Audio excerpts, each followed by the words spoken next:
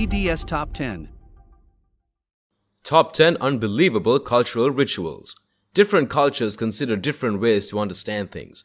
Therefore, rituals always have a great link with the culture's ethos, as you cannot guess anything until you live among them.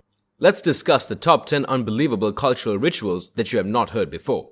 Number 10. Giving a flower to a Russian. Hang on. Before you give a flower to your Russian friend, be aware that you have chosen the right one.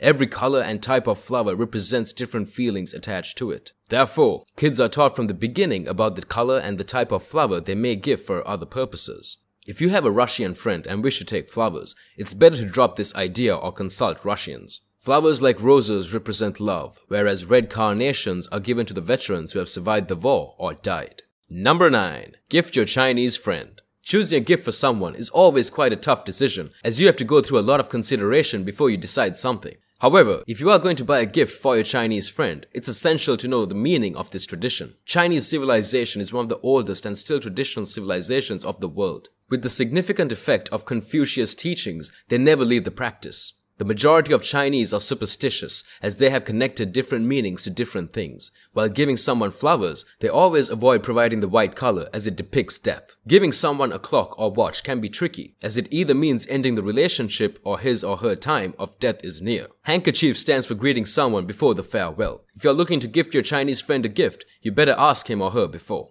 Number 8. Asking salt from an Egyptian. In many cultures, it is quite essential to know their way of eating and handling cuisines. Take a look at the Egyptian way of learning about food. Usually, you will find the salt and pepper at a different restaurant, or your guest will offer you. However, if you're invited by an Egyptian, it's better not to ask for salt. Egyptians have a strong connection with hospitality, and they consider it an insult if their guest does not like something they made. Asking salt will be taken as the guest did not enjoy the food.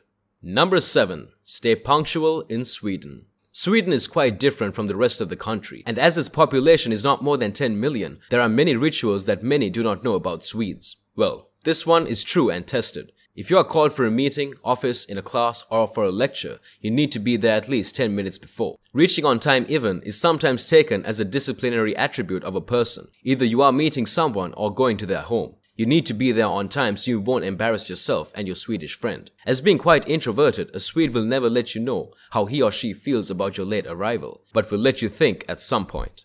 Number 6. Never pay for food in Pakistan. Many did not know this fact. However, it became quite known to many when the Western tourists traveled to Pakistan. It is a ritual in Pakistan that when a person comes to your home, they bring blessings with you. This has a strong connection with Islamic traditions. However, what is different is that if you are going around other places and you went to a restaurant, none will let you pay, no matter how much the bill will be. It is a great shame for them not to host a guest and give him a good time. The northern part of Pakistan is entirely different in this manner. Instead, they would make a space for you in their home and would not let you spend a penny from your pocket. Number 5. Table manners in Norway. How many times are kids being instructed to handle the food in a certain way? The Norwegian etiquettes are quite different in this manner. Norwegians instruct kids from even schools on using the utensils and eating other things in another way. A salad is considered a meal in Norway. Therefore, you need to be somewhat careful about eating greens, as they sometimes fall out of your mouth. Even sandwiches are eaten with a fork and knife, and considered disrespected to be eaten from hands. Number 4. No sharp objects. There is a big difference between the culture of the Netherlands and China. However, one similarity is quite interesting to be told. The taboo among both the nations regarding sharp objects. Suppose you choose gifts such as a knife set, scissors, or something else. Better drop this idea. Giving sharp objects to someone is considered as giving them harm at any time. Stay safe. Do not provide any sharp objects for gifts. Number 3. Losing a tooth in Greece. There is a strong connection between different cultures with losing a baby tooth. Some prefer to keep it under the pillow, and few celebrate it with the exchange of money and coins. However, if a Greek has a kid and loses his or her tooth, they will get preferably throw it over the roof. This brings good luck to the family. Number 2. Don't clink the glasses in Hungary. Consider it either a custom or a tradition. Hungary's people have a great relationship with their fairy tales and superstition. When Hungary was heavily under attack, the Austrian armed forces celebrated the war with beers, and they used to clink the glasses. When Hungarian public witnessed it, they considered it a great embarrassment for them not to act as the Austrian did. From 1849 to 1999 and now, they do not clink the glasses when they are drinking anything.